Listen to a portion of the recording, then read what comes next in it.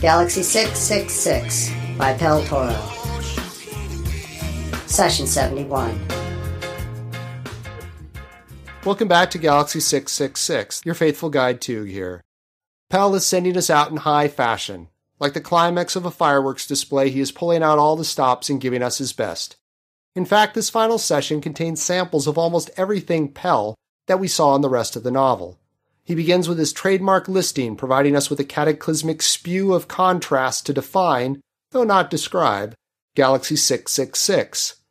It isn't even so much that he does this, as he does this for so long. The greatest line, perhaps of all the book, ends Oski's rant. "This is a playful galaxy, and we are the toys with which it plays." What can one say? Fantastic. After the listing, we have a great example of Pel's writing cop-out. The ship itself was performing the most fantastic set of movements and motions that could ever be imagined, and could scarcely be described. So he won't bother trying. He does, in fact, give it a go a few paragraphs along, and if we get nothing else out of it, we do understand that the ship is out of control and rapidly changing directions. But wait, if the universe is supposedly throwing the ship in random and nonsensical directions, are not Bronit's random and nonsensical inputs supposed to counter this effect and allow the ship to travel smoothly out of the galaxy? Once again, all of our heroes, with the exception of Bronit, go unconscious at the same time, and regain consciousness at the same time. We get another good helping of thesaurusizing as Pel describes the dancing, sliding, gliding, skating, maneuvering of the ship. And then, in another classic Lionel Fanthorpe maneuver, the book is ended and resolved in a matter of a few sentences. To quote from Albatross Pie, a short letter from Lionel and Patricia that appears in Debbie Cross's book, Down the Badger Hole, Lionel and Patricia explain, quote, "One of the audiotype gang would ring and say, 'Do you know that the last reel made 29 pages, so we're on page 154 already?' The standard Badger length was 158 pages. It meant I had heroes on the far side of the galaxy and a crippled ship surrounded by hideous, aggressive aliens, and 3 pages in which to bring them home. This accounted for more than a few of the infamous 'with a single bound he was free' endings, including my own favorite, the Flas-Gas Heat Ray." Unquote. The Flas-Gas Heat Ray, which does exactly what you would expect, appears with no mention of it earlier in the book, within the last 750 words. The heroes simply extract it from a box and wipe out the aliens. The name has become a buzzword for a last-minute, non-sequitur, miraculous game-saving action, usually along the lines of, "Well, that's about it, unless you got a Flas-Gas shoved down your pants." In Galaxy 666, we reach the end in a classic fitting Badger Book fashion. Bronit had solved the problem of the apocryphal galaxy, but the strange, enigmatical nexus between Korzak and Ishklaw remained as enigmatical as ever. The one area least explored or developed, the nexus between Korzak and Ishklaw, is Pel's parting remark. But really, can it be anything more than just one more chance for Pel to use the word enigmatical? And then that's it. So here we are, survivors of what some have labeled the worst novel ever published. But now we know how untrue that is. If you really believed it was the worst novel ever published, why did you just spend the last 8 months listening to a weekly podcast of it?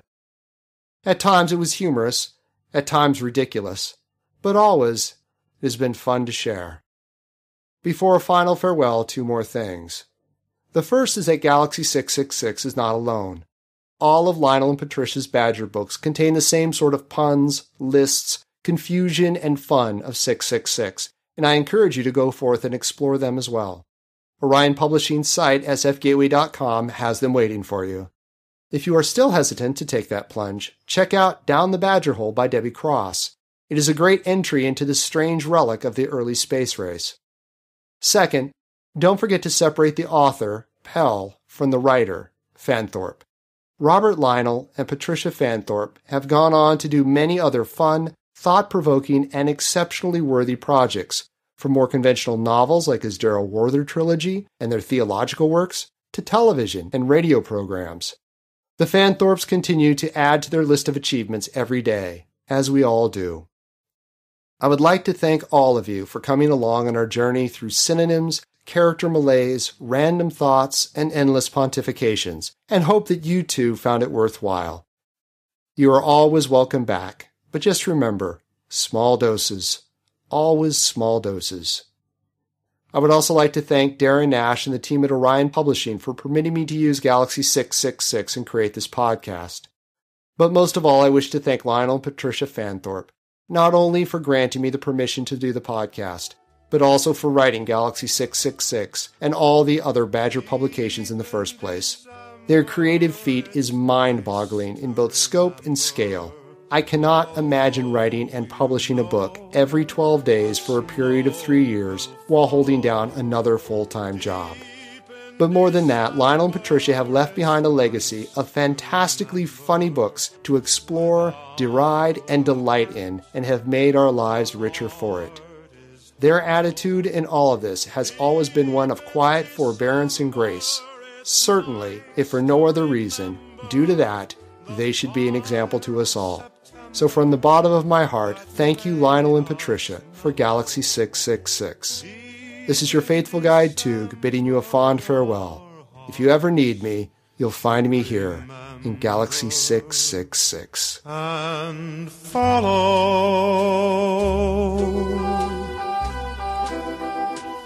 follow, follow, follow, follow.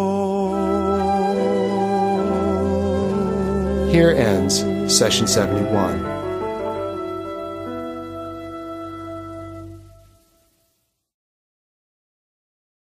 This is a playful galaxy, he sobbed, and we are the toys with which it plays.